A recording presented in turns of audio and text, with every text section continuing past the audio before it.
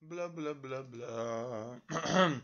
Hello, Jordan Peterson. You did a very good job in explaining different aspects and origins of being conscious and about the role this knowledge plays in developing out of an irrelevant system.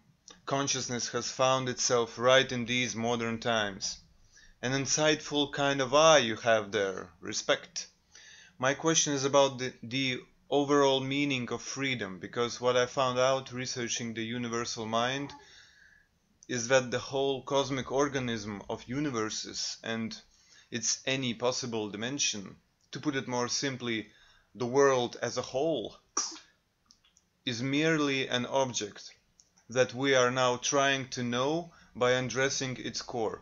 This object, as a painting, has an eternal frame which can be called God, and from where we do not go out and stay inside this system, identifying us with it and with its subject, soul, mind, human, and so on, and crawling towards this absolute epic border of infinity.